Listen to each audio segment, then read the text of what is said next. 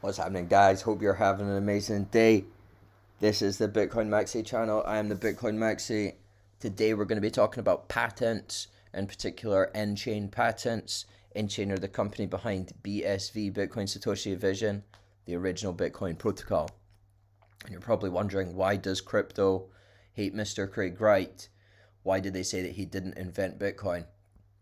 And why do they want to push this agenda so badly? Why do they need you to believe in this agenda? Why do they need to win the copper trial and have open patents for cryptocurrency? And it's because Nchain already have active patents on all this technology.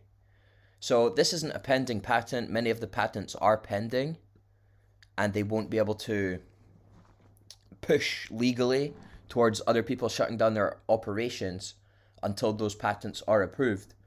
However, right now, they do have approved patents, and this is a worldwide application granted in 2014 and 2017 in the United States. So they've created a patent for a virtual currency system, which basically means, as far as I'm aware, that Bitcoin, the original Bitcoin protocol, is the virtual currency system in question, and anything other than this, there's patents against that, and legally it won't be allowed in the long run. And Dr. Wright compares, I can't remember how he used a metaphor to describe it. I'm going to use it as a steam train.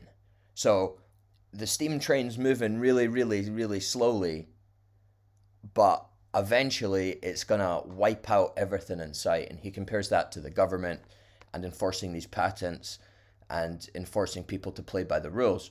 So he called the collapse of Binance ages ago and said basically, yeah, it's like a slow moving steam train. It's gonna take some time to shut all these bad actors down, but eventually it will catch up and they all will get demolished.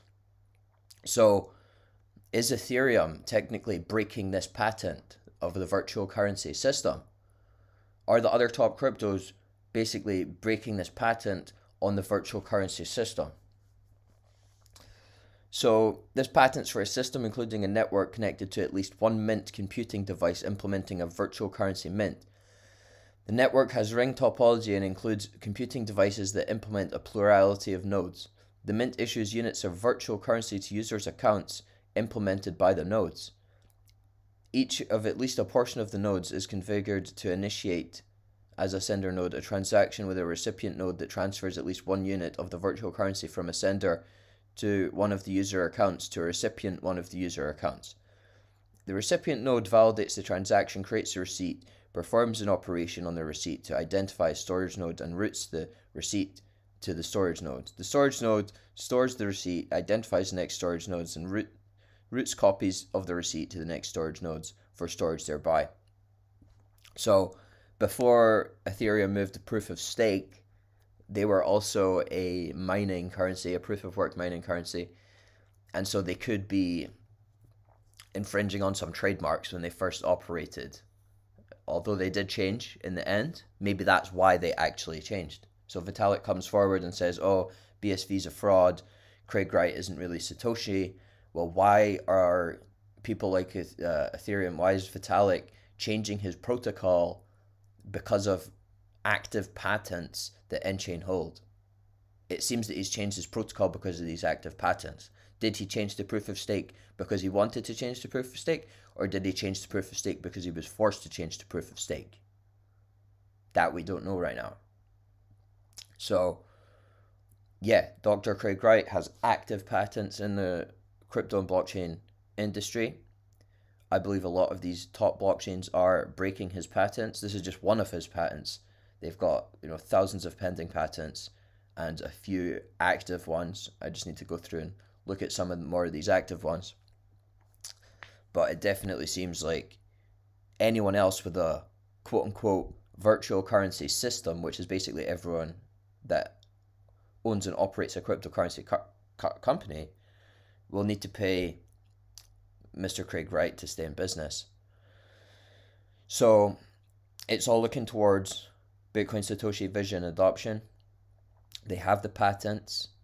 They have the partnerships, they have the speed, they have the reliability and safety of the Bitcoin network, and they're working with governments worldwide to implement their virtual currency system. And they can't do that until Binance are gone, until Tether are gone, and until USDC at least clear up, figure out what the hell's going on, or they're gone as well. So we need to get rid of these bad actors before this can all get regulated and we can finally start seeing Bitcoin accepted everywhere. Because that will come. Hyper-Bitcoinization will come, and it won't be on the BTC network using Lightning Network. That's too complicated for everyone to use. It will be on the Layer 1 solution, the patented virtual currency system of Bitcoin, patented by Robert Scott McGregor for Nchain, which is a Dr. Craig Wright company.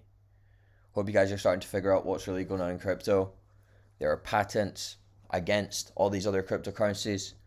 The train is coming, the slow-moving train, and some people will get run over. Most cryptocurrency businesses will get run over. I'm a bit worried about my other investments. How are they going to do? Will they pay the bribes to Craig Wright if he wins the COPPA trial? Will they stay in business? Will they be able to afford to stay in business? That's just, we're going to have to wait and see. So, yes, although there are potentially huge returns to be made in these lower cap cryptos, I am personally invested in some of these lower cap cryptos that I do believe are going to take off. But at the end of the day, there are active patents against these companies or these crypto projects that I've invested in. There are patents against them, and at one particular time, if you don't sell your positions, you could get wiped out by one of these patents or by something that Mr. Wright is enforcing. So, yeah, I believe like all the top people behind the scenes knows that he's Satoshi Nakamoto. That's why they're misleading the public, so that they can keep raising money into BTC at these prices before everyone wakes up to what's going on. And that way they can have centralized control over the original Bitcoin protocol, because they're raising money at a high price and buying suppressed assets with that. So this patent's for the virtual currency system, Nchain, BSV to the moon.